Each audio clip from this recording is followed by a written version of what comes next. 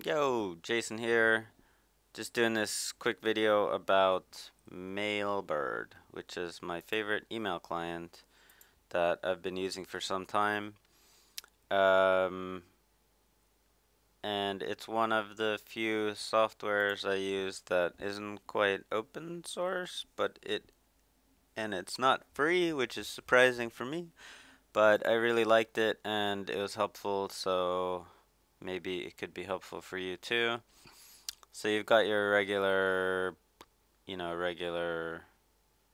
regular email kind of scrolly thing here. It's just loading there.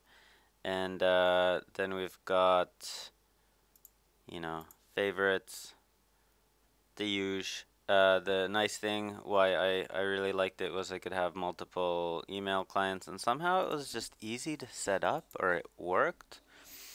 I think it should be in here in accounts. It's kind of like the Apple thing. Now you just like, oh, I want to add a new email, blah blah blah.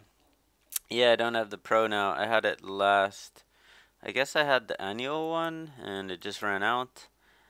And but what I really liked about this, how's that already a minute? I was trying to get this under a minute, but you know what you're gonna do.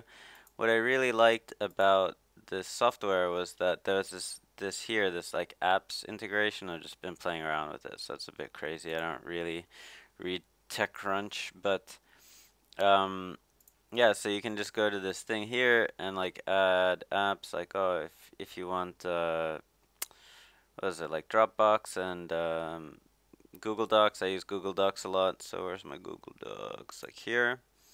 So I can just like boom, just jump into my Google Docs like very easily and see all my files. That's pretty handy. And then I'm not a big fan of like spamming social media stuff, so then or like if you have a browser, it ends up looking like wait.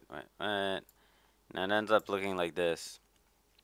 And things get a bit messy, and somehow just because the tabs are down here on the left side, that seems to like make sense. Anyway, I really liked it. I think you should give it a shot. There's a free account where you can use one account, and it's got pretty much all the functionality that you could need, and it's really cool. So yeah, I really liked it. I was running around. I tell everybody about this if they're on Windows.